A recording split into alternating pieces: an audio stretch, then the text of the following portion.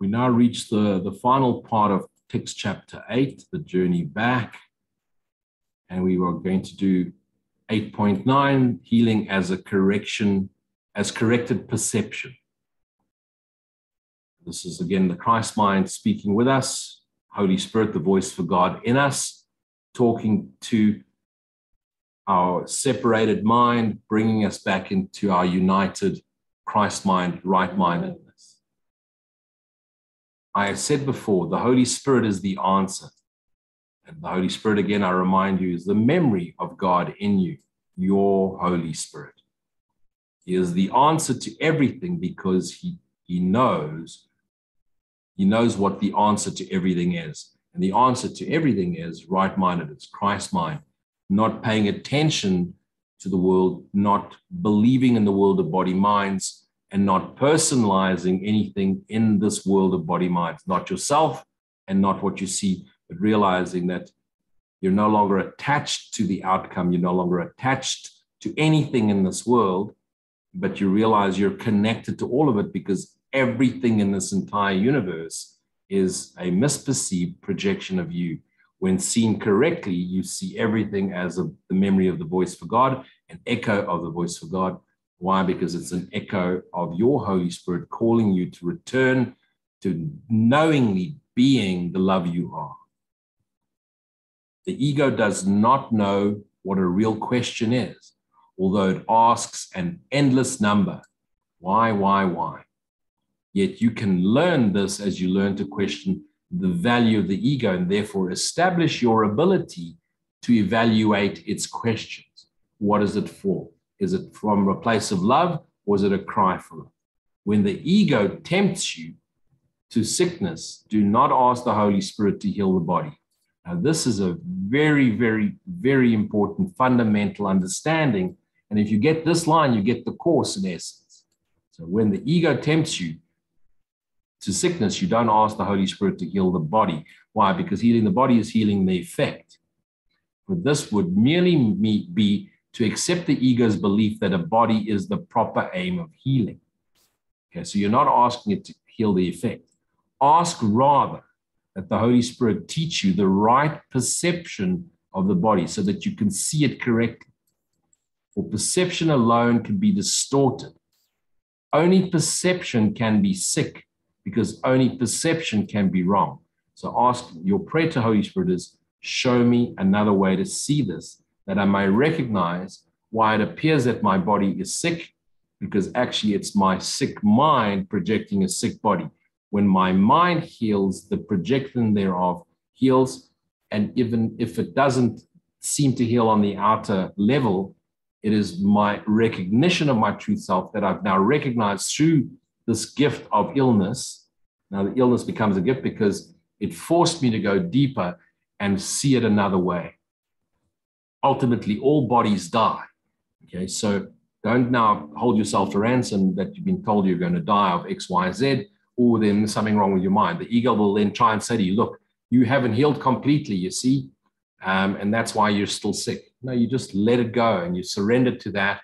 It's your time to go, and you now willingly release this body-mind identity projection, and you return the truth of you, the self, the Holy Son of God self, the Christ mind, to the Christ mind, and return in full awareness to that which is truth, which is the Holy Sonship, that which you are a part of and can never be apart from. Wrong perception, to perceive, okay, is the wish that things be as they are not.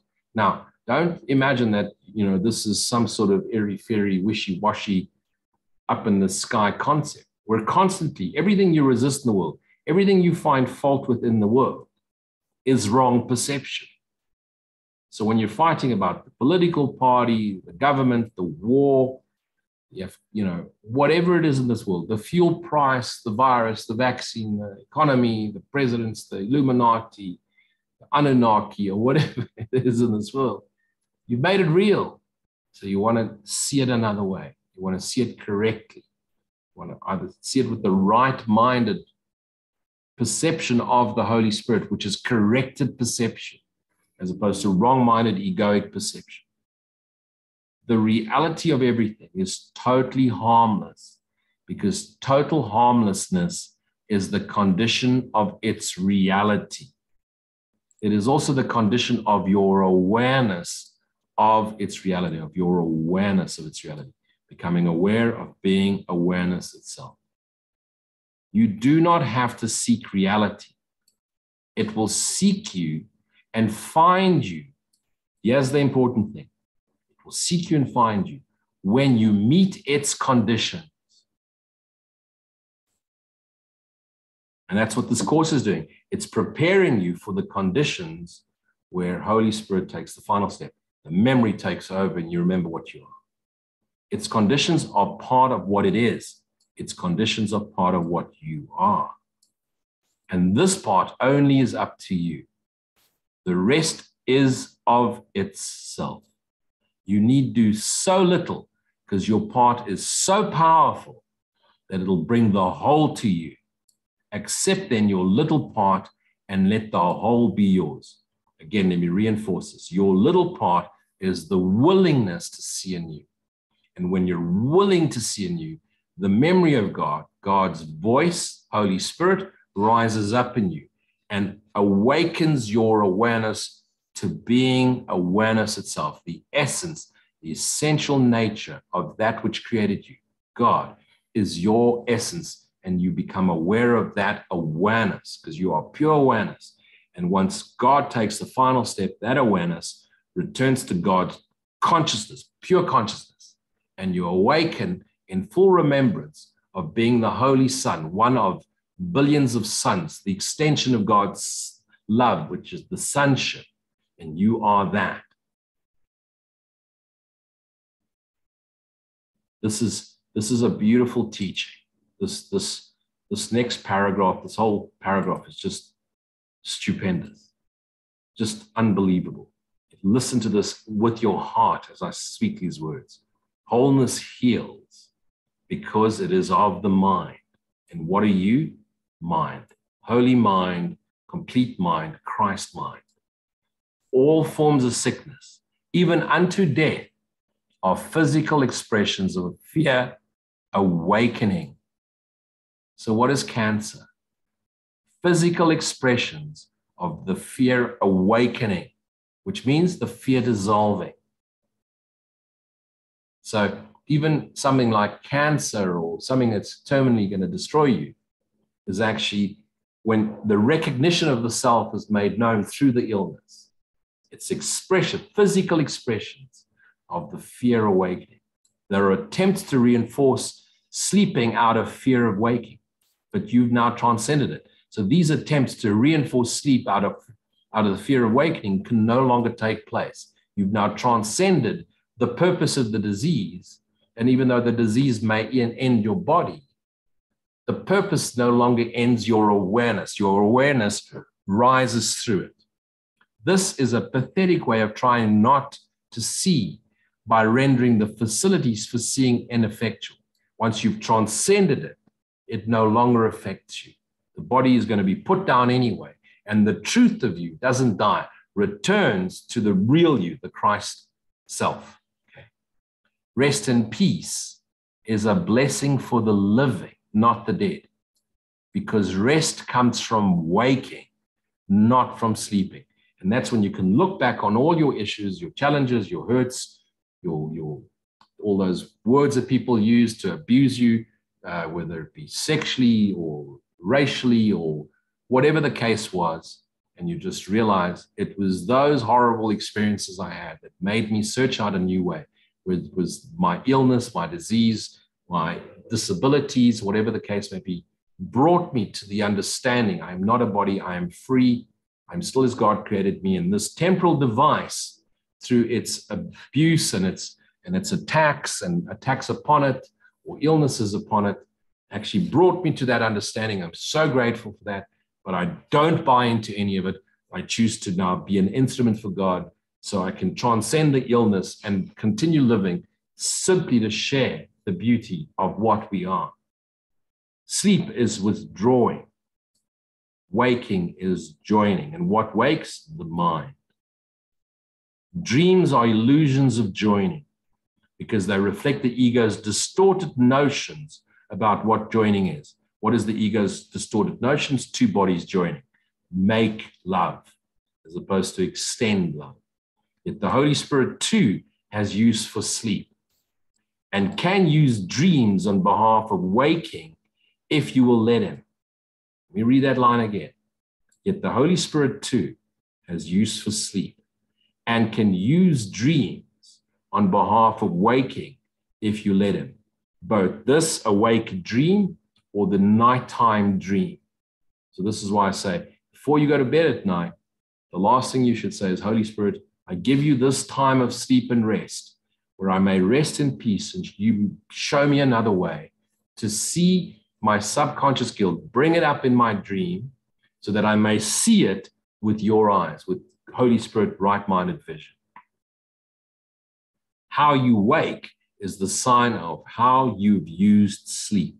So if you wake up disturbed, you gave it up to the ego mind. That's why I make a conscious decision every time you go to sleep at night or nap in the afternoon or whenever. Say, Holy Spirit, I give you this time to use my mind to bring me back to the awareness that I am.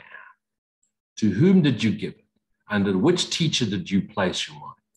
Whenever you wake dispiritedly, it was not given to the Holy Spirit.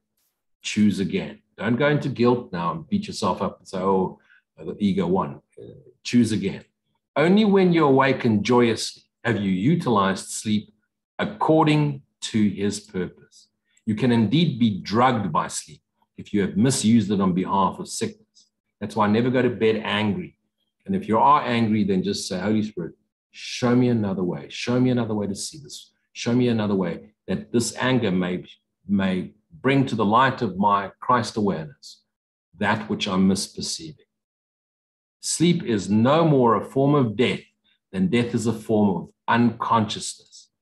Yet you can't be completely unconscious whilst you just dissolve and disappear. Complete unconsciousness is impossible. Complete unconsciousness is impossible.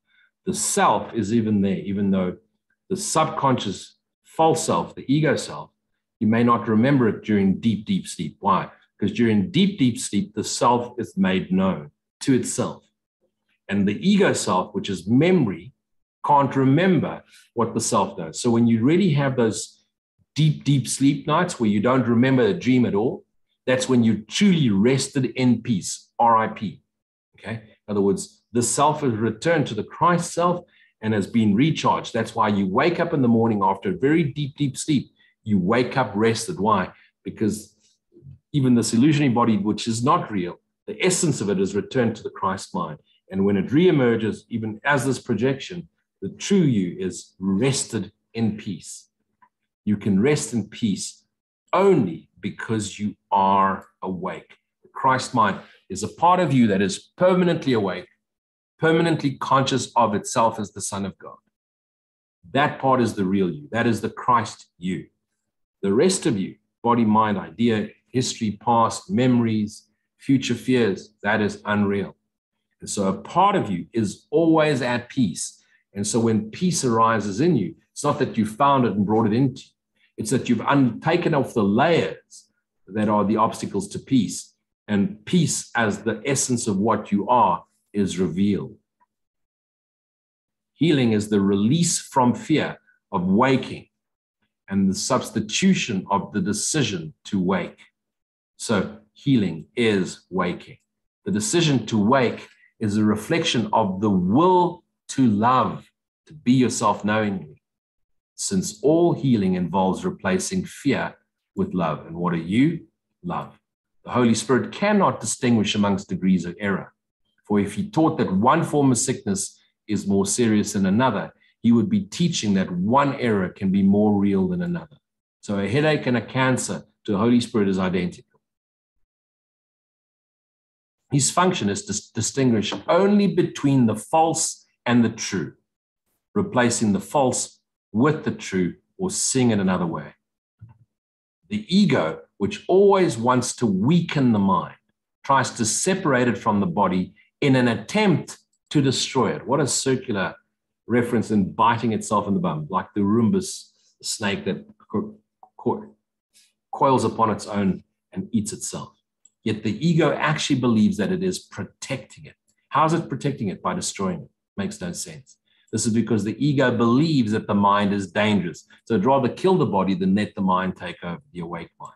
And that would make mindless, and that to make mindless is to heal. Sorry, let me read that sentence again.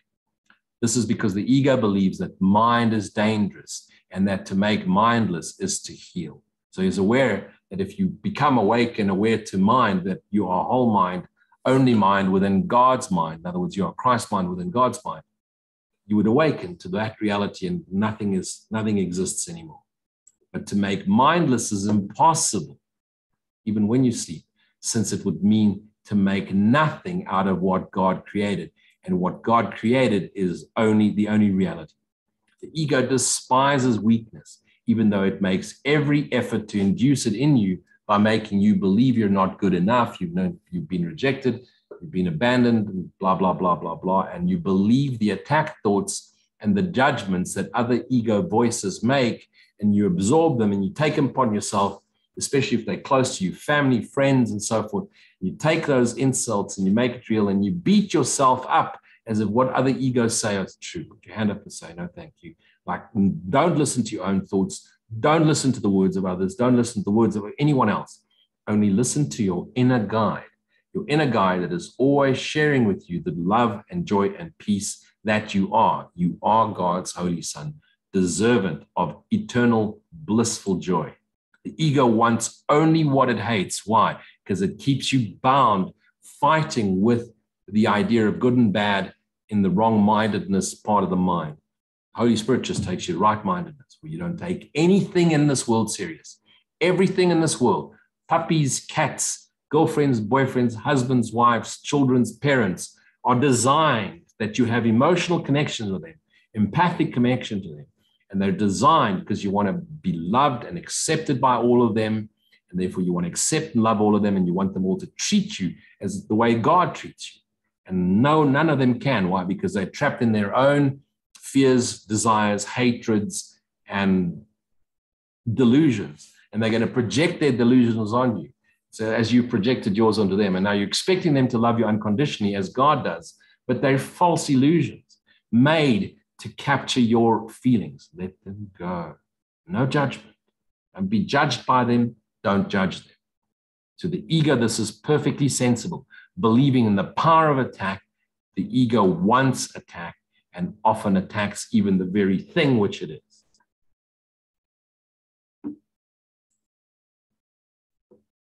The Bible enjoins you to be perfect, be thyself knowing, to heal all errors, sin, errors, to take no thought of the body as separate, and to accomplish all things in my name, in the name of the Christ, yourself. Okay? Not Jesus as an externalized being, objectified. This is not my name alone. Here's the Christ mind explaining. For ours is a shared identification. You are the Christ. The part of you that you've externalized and objectified is the part of you that you can't remember. Bring it inwards. Be thyself knowingly.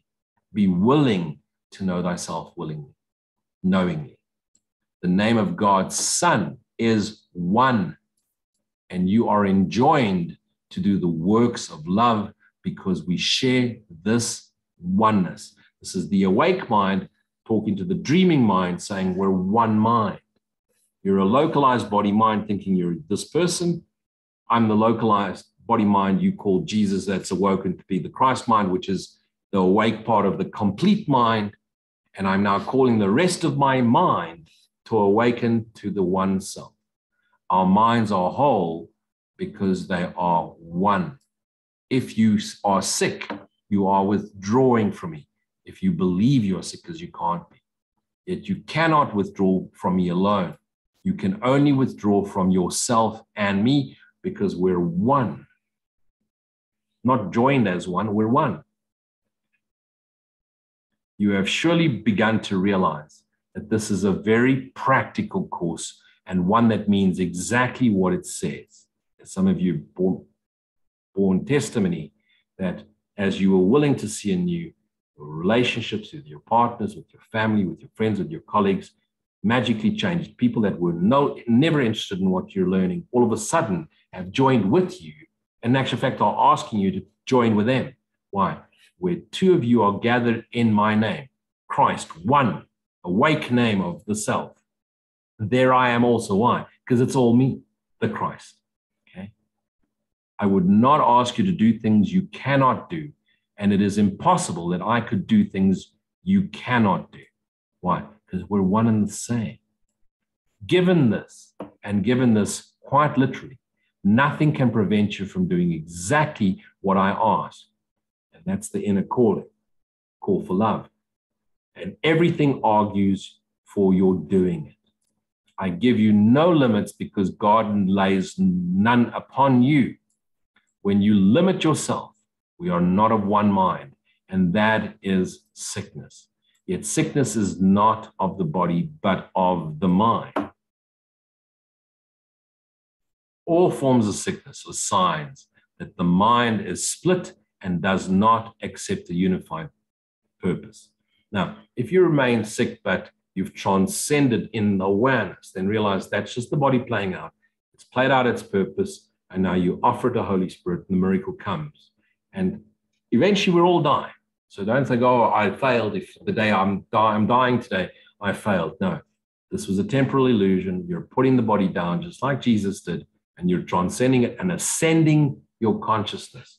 There's nowhere to take the body. The body can't ascend. It will just evaporate and disappear in the light of awareness at best.